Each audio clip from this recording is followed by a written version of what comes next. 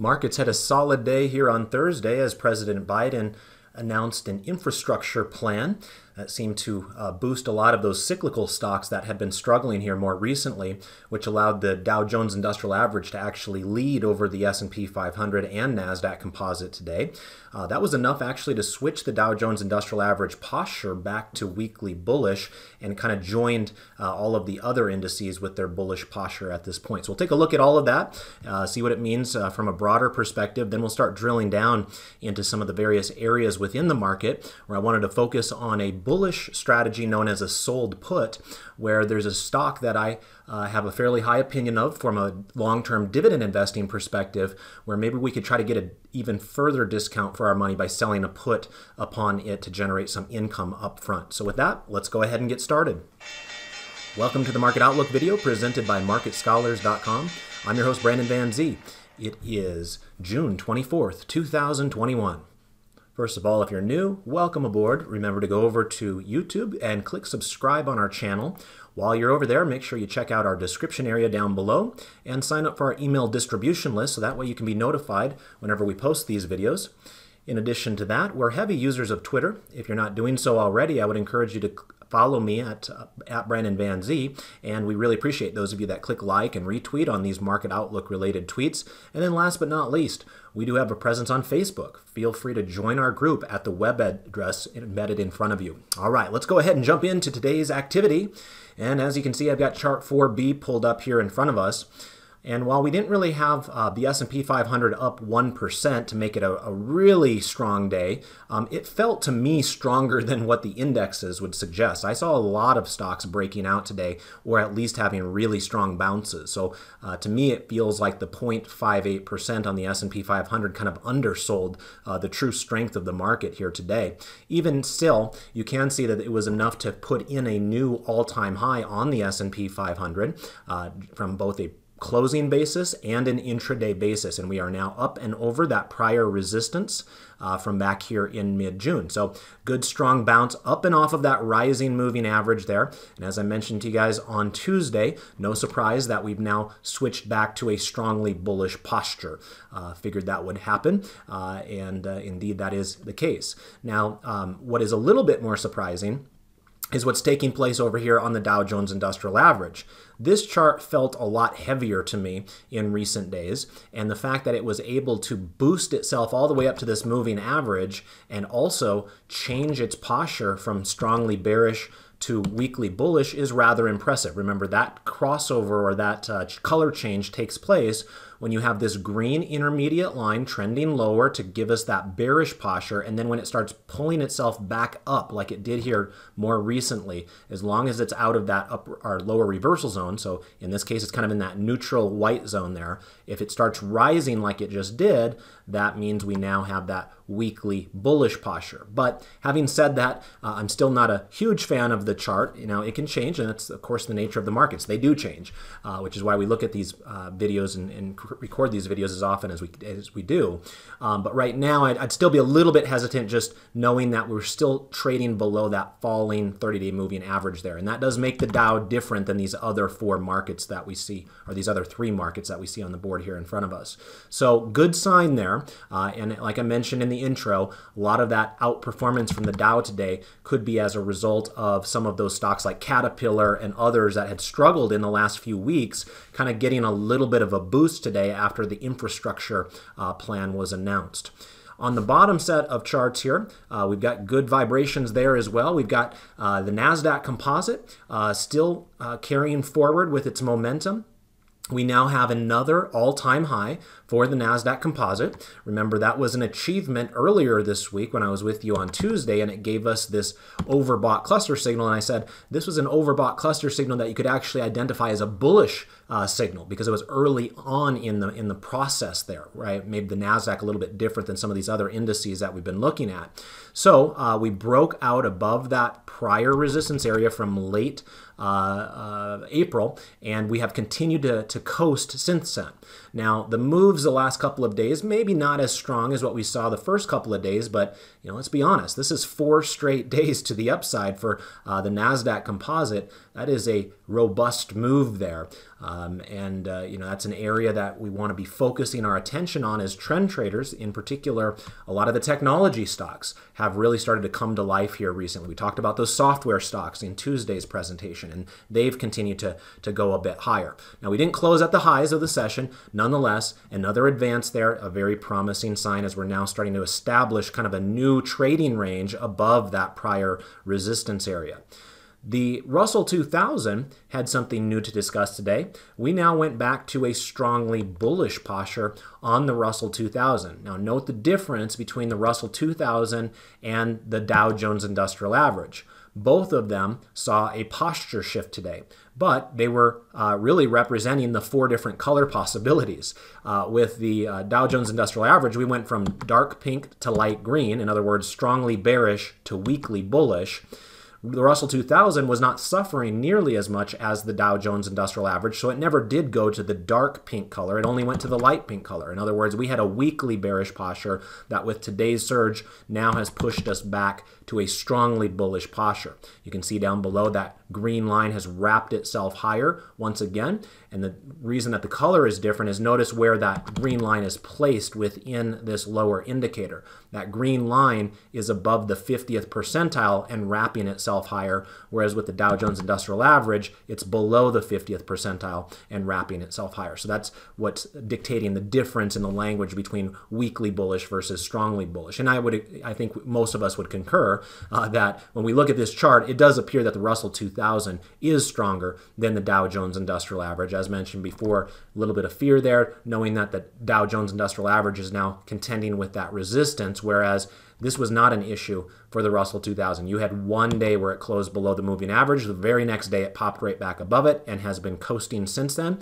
Looks like there's a decent chance we could get the Russell 2000 to break out to an all-time high, perhaps as soon as tomorrow. Now remember, tomorrow could very well be a big volume day. Tomorrow is the annual Russell rebalancing for all the various Russell indices, including the Russell 2000.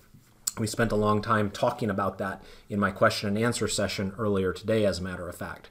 So tomorrow you should expect heavier volume, especially in the names that are involved in the portfolio turnover. Remember, some stocks will be graduating from the Russell 2000 and going into the Russell 1000. Some will be heading the other direction. Some will be falling off the list completely. And so there's going to be a lot of kind of transitioning within the markets tomorrow. So just brace yourself for that possibility.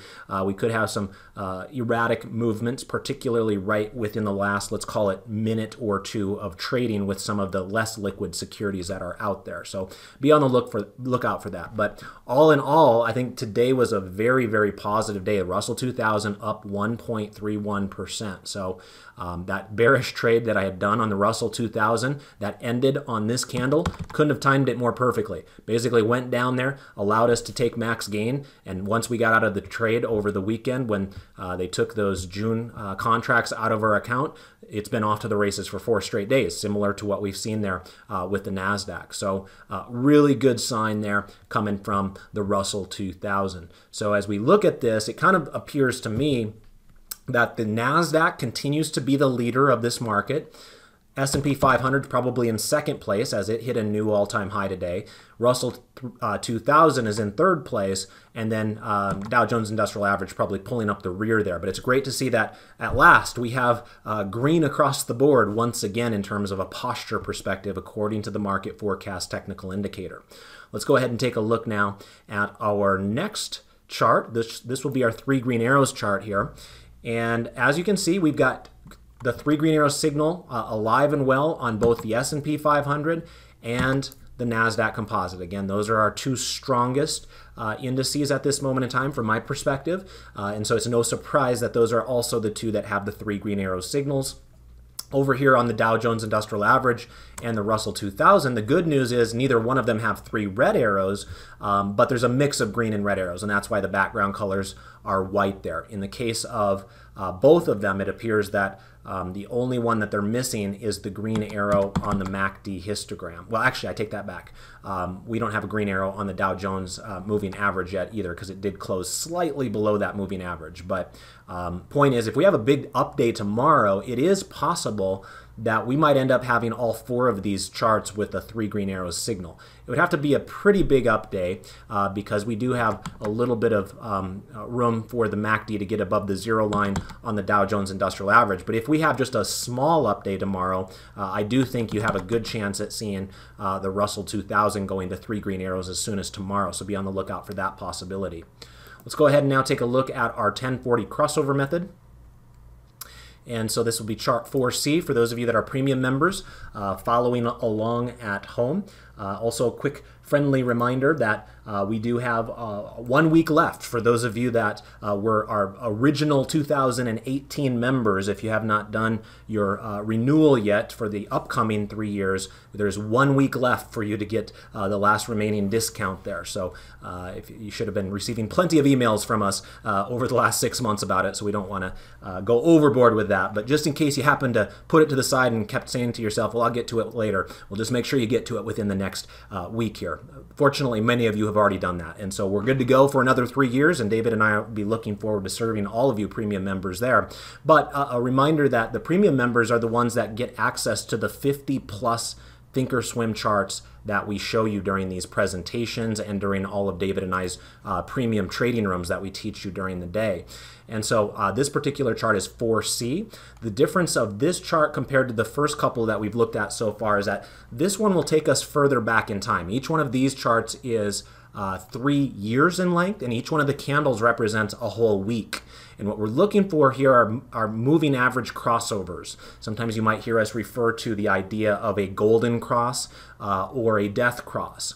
And we're in golden cross territory in all 4 of our charts. Not a surprise there for those of you that have been tuning into these videos for a while, because you know, we've had golden cross for basically the last entire year. Remember, these are charts that you will not see a lot of trade signals from. They are infrequent.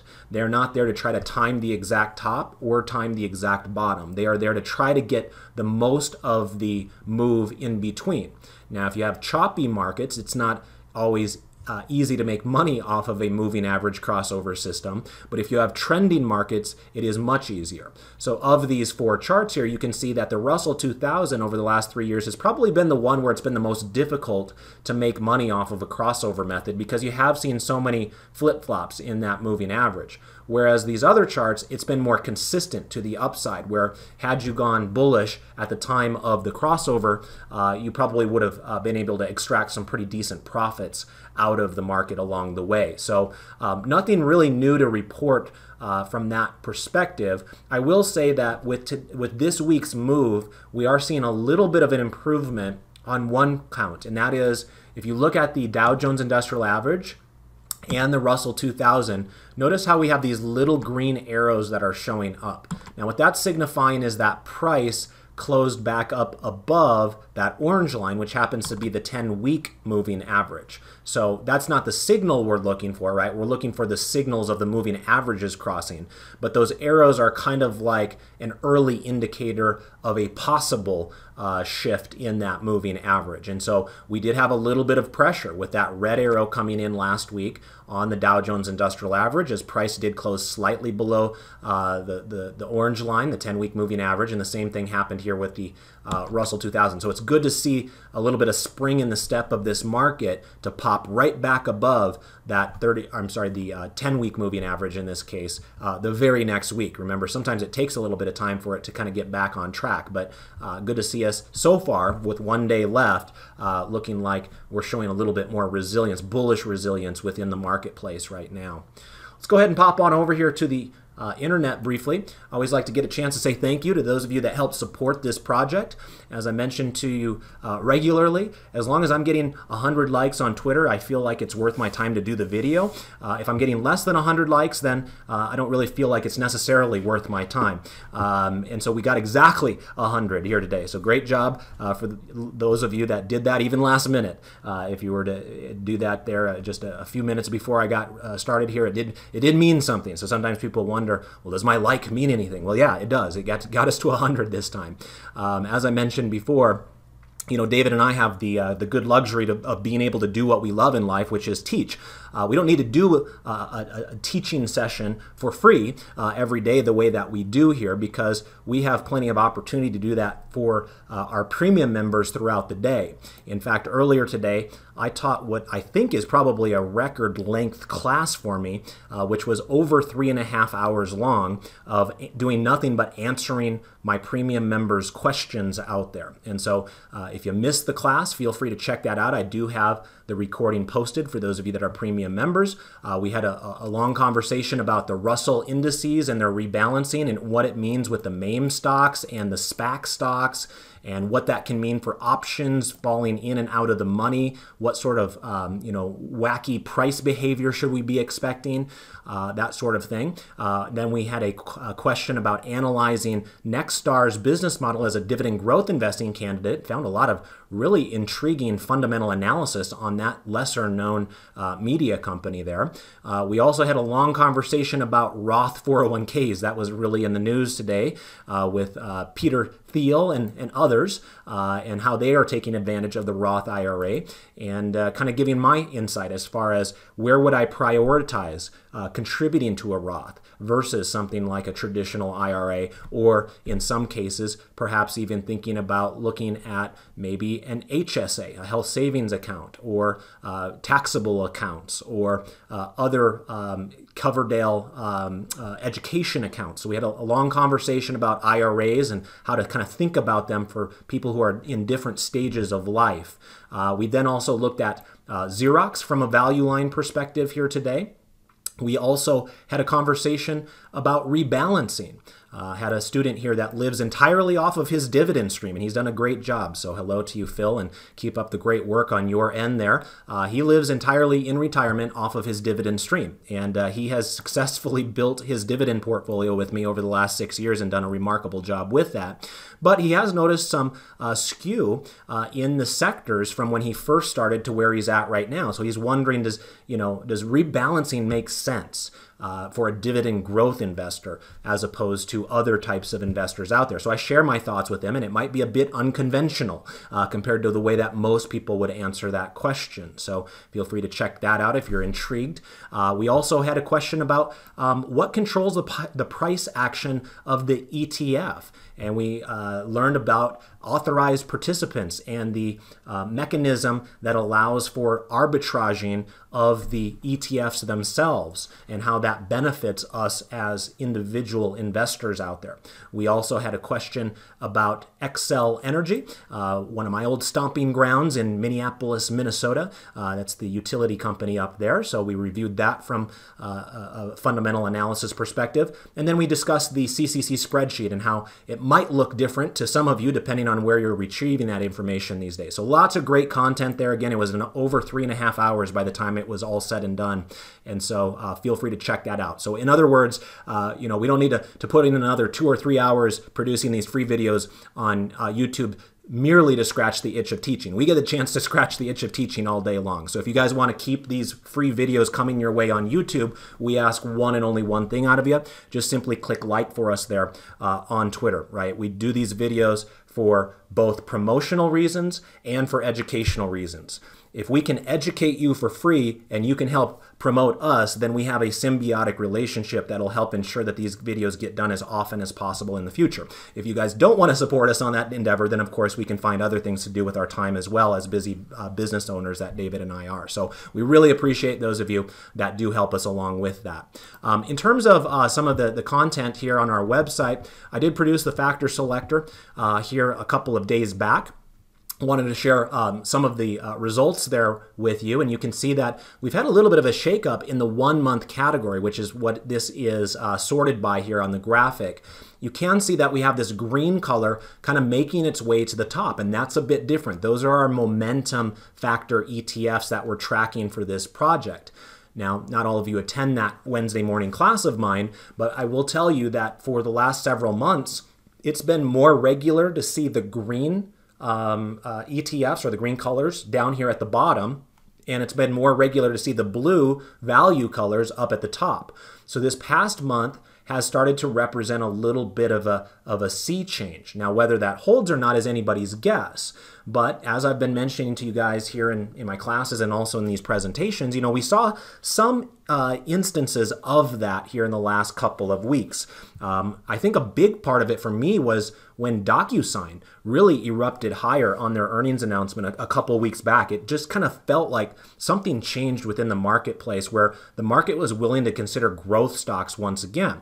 And today was another case in point of that. Some of you saw me tweeting about those CRISPR stocks again. Those of you that watched this presentation a week or two ago know that I took that speculative long call trade on Editas. That stock was up like 8% today, as were a lot of the other CRISPR stocks. So it seems like the market is willing to take on risk once again and is pushing into some of those favored names from last year. And it does seem like that has kind of helped support that rise in the NASDAQ composite above some of those other broad indices that we've seen here recently. So just when you thought the momentum stocks were dying on the vine, they're coming back in a big way here all of a sudden. And I think that makes things a little bit more exciting. You usually get a lot more oomph out of those momentum and growth categories than you do out of the value areas. And so I for one, kind of like to see a market being led by those momentum areas. So we'll see if that can continue going forward or not. Let's go ahead and pop back on over here to the Thinkorswim platform.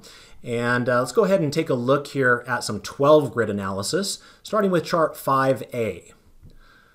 So when we're looking at chart 5A, a reminder that this is our asset class 12 grid, and the background colors of these 12 grid charts will reflect whether we have a bullish or a bearish posture using the market forecast intermediate line. If the background colors of the charts are green, that means the current posture is bullish. If the background colors are pink, it means the current postures are bearish. So let's go ahead and see what we can discover from today's activity.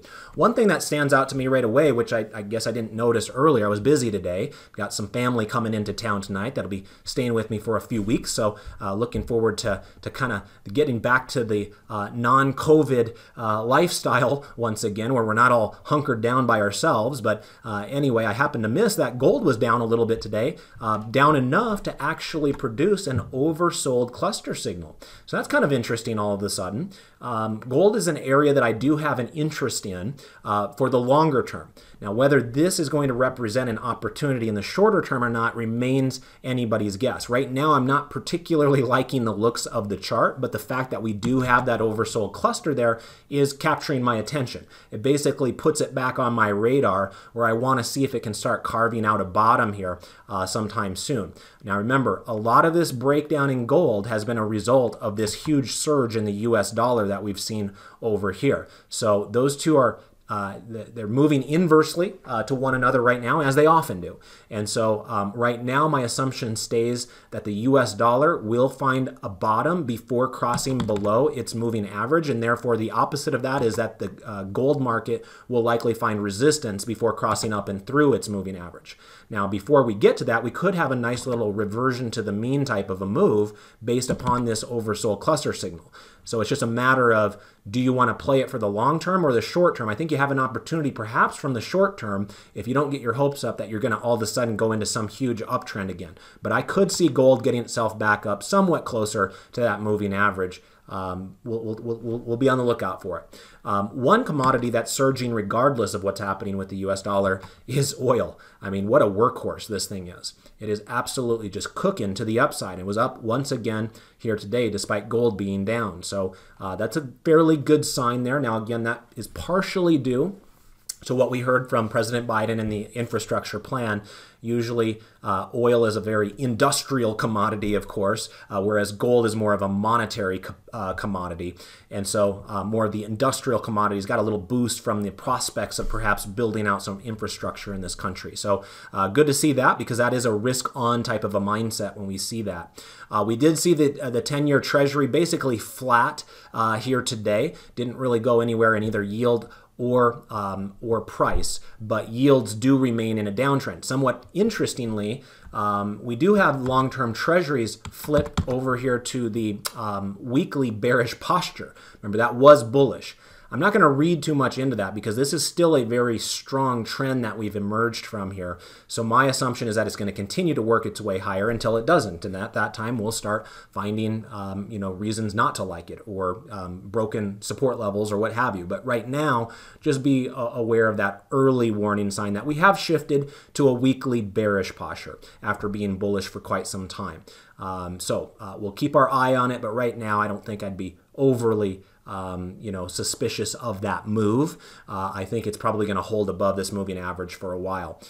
One chart that I really like is this high yield bonds chart. I brought this up on Tuesday as well, and it's only continued to get better. Look at this breakout in high yield bonds today. Now, I've mentioned to you guys a lot, including Tuesday, that high yield bonds in this era are oftentimes associated with oil. And the reason for that is a lot of the energy stocks, oil and gas companies, issued high yield debt over the years as they were having a hard time getting lower cost debt because it just was not a great place to be operating in for a variety of reasons. So when oil prices improve, it helps save the prospects of some of those small and mid-sized oil companies, and it starts improving the prospects of the bonds that they issued along the way that they're not going to default. So I think that's really helping high yield bonds here in addition to having the falling interest rate environment that we have here. Bitcoin was up today.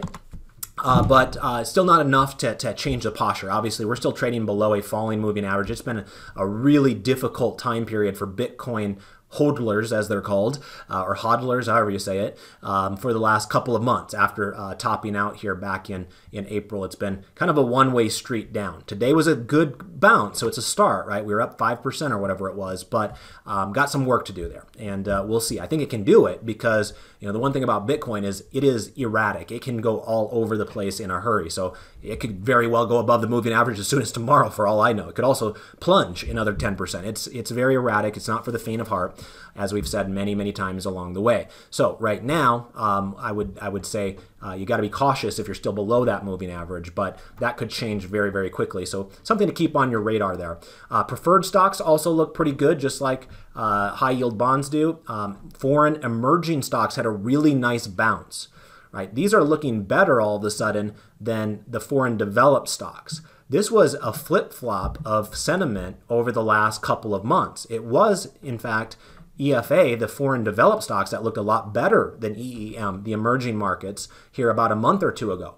Now I would say that it kind of looks like the baton has been passed, and you can actually see it through the percentages themselves. Notice how the EEM is now up 6.5% over the last 3 months, whereas EFA is only up 6.33%.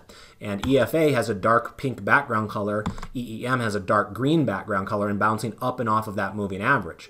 So sometimes you do see the emerging markets benefit, when you have more of a risk-on mindset, and it seemed like that was kind of the market's MO here today.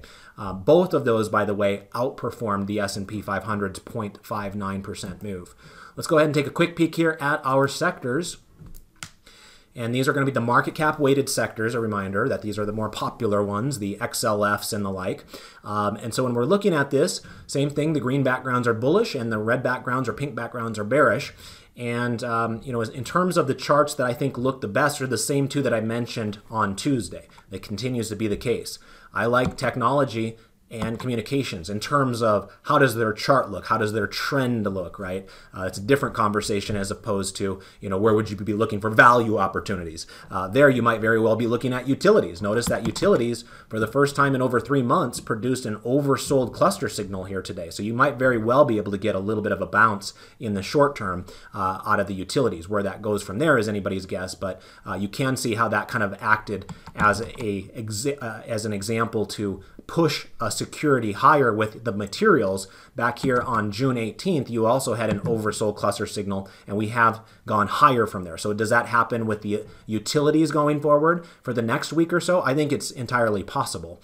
And that would be an area where maybe you could look for some value opportunities there. But if you're looking for trends, I do think that it is communications and technology where you want to be concentrating your efforts, at least on a market cap weighted basis. Both of those charts looking really good, hitting new multi-month highs here as we speak. All right, let's get into our trade application example for the day. I'm going to first bring up chart 4A, and remember the trade application is already done. I've already executed the trade and sent out all the trade details and screenshots and all of that to those of you that are our premium members. So one of the benefits our premium members get is access to our trade alert service, so that way even if they're not in our classes, they're out running errands or what have you, they are getting updated by David and I's trades throughout the day for these market outlook videos and also all of our premium trading rooms that we teach as well. So it's a good way for you guys to stay plugged in to the classes that we're teaching. So the stock that I wanted to look at today is Amgen. Now, Amgen is a stock that I admire a lot, so admittedly I come to this with maybe rose-colored glasses. You got to be careful with that. I do like healthcare a lot, and in particular within healthcare, I really do like Amgen. I think it has a bright future, even though it's been a tremendously successful healthcare company for the last couple of decades. Remember, a couple of decades ago, it was a relatively unknown company that was kind of in the emerging biotech space. Now, all of a sudden, fast forward to 2021, we find Amgen in the Dow Jones Industrial Average as a true blue chip company. Well, you can see here that Amgen did have a little bit of a pop here today. It did outperform the S&P slightly. It was up 0.94%, and that was enough to change our posture on Amgen. Yesterday, you can see the background color was pink, telling us that we had a bearish posture. Today, it flipped back to this light green, telling us that we have a weekly bullish posture. I know it's hard to see down below there, but that green line is now tilting higher just a little bit. Now, having said that, some of you are also recognizing that it got stuck right at a potential resistance area there. Notice that that moving average is falling, and Amgen went up and through it for a brief period this morning and then kind of used it as an excuse to sell off. So while we still ended up with solid gains at the end of the day, it could have been a lot better had it closed at its highs. So we kind of have opposing thoughts there. On the one hand, we saw an outperforming stock here today with a posture shift back to bullish. On the other hand, we see that resistance still seems to be holding firm. So I don't want to get aggressive with my bullishness in a situation like this, which allows me to now bring up a second chart for you, which is a long-term chart. This will be chart 2A for those of you that are premium members. This is our dividend stair-step chart, and let me go ahead and pull up ticker symbol AMGN. And in this case, you can see that Amgen is trading in what we call the blue zone here. So you can see there's kind of an orange zone up at the top, a blue zone at the bottom. When a dividend stock is trading in that blue zone, what it's effectively saying is that its current dividend yield is attractive compared to that company's specific dividend yield history throughout time. So all else being equal, you would rather be a buyer in the blue zone as opposed to being a buyer in, let's say, the orange zone where you're a little bit overvalued. That's, of course, based upon purely the average high yield theory. There's a lot of other things that go into the pricing of stocks, but at least that's one core philosophy that I help my students implement in my dividend growth investing classes on Tuesday mornings. So this one would be a qualifier for purchase. And remember, there's not a lot of them out there. There's, we're in a market that literally hit all-time highs here today. So naturally, when stocks are at all-time highs collectively, the dividend yields are down. Well, Amgen's a rare case where its dividend yield is currently above average. It's got a yield of 2.92% right now. And I know that's not the highest yield on the planet, but for a biotech company, that's actually pretty reasonable. So what I opted to do for our trade application example today was to sell the August 220 put.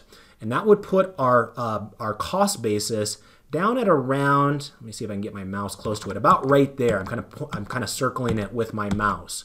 In other words, what I'm doing here is I'm collecting over $200 up front from the market by selling a put, and I am then putting myself on the line for being willing to buy 100 shares of this stock if it falls an additional $21 per share, right? Because it's basically at $241 right now. So if the stock were to fall $21 more per share between now and August expiration, I would then be on the hook to buy 100 shares. Now keep in mind, this is a pretty high price stock, so that might be an impediment to some of you. But what will happen is that stock will then end up with a much higher dividend yield than it even has today. It will be a way higher than a 3% yield at that point if you were to lock it down at $220. Now, if that doesn't happen, if this $241 stock either goes up, it goes sideways, or it even falls, it just doesn't fall $21 per share, then what will happen in that case is that you get to keep those $220 that you brought in today or whenever you place the trade of that credit. So you're assuming somebody else's risk. Somebody else is buying the put for protecting their own portfolio or perhaps speculating on a stock moving lower. You are the one selling it to them. You are acting as the insurance company there, and you get to receive their premiums like you would send your premiums to Geico or Progressive or what have you. Somebody else is buying a put, you're the one selling it to them, they send you the premium, you're hoping they don't crash their car in the form of a stock, and the stock just kind of drifts either sideways or what have you, and then you get to keep that premium money to do whatever you want with going forward. And if in a worst case scenario the stock falls, well, it's a stock that you like anyway and that you have a lot of respect for and that you want to own for the longer term at a higher dividend yield than where it is currently residing today. Okay, so that is our trade application example for the day. If you got value out of today's video, please let me know by clicking the word like on Twitter. Remember, there's 4 different ways that we make that available to you. You can either go directly to Twitter, where we usually find it pinned to the top of the timeline, or find it in the little embedded Twitter area just directly below our video that you're watching on our website. Those of you that are watching directly on YouTube, in the description area, you'll find a link that'll take you to that tweet. And then last but not least, those of you that are on our email distribution list, you'll find a link to the tweet within the email that you can just click on and then click like from there as well. So try to make it as easy as possible for you guys just to give up 5 whole seconds of your life to click like for us while we put together these videos for 2 or 3 hours for you for free. So if you like that trade-off, go ahead and participate in that. If you don't, that's fine as well, and we'll get that message. So with that, I want to wish you all the best of success with your trades and your investments. David should be back with you tomorrow, and otherwise, enjoy your weekend. Take care, everybody. Bye-bye.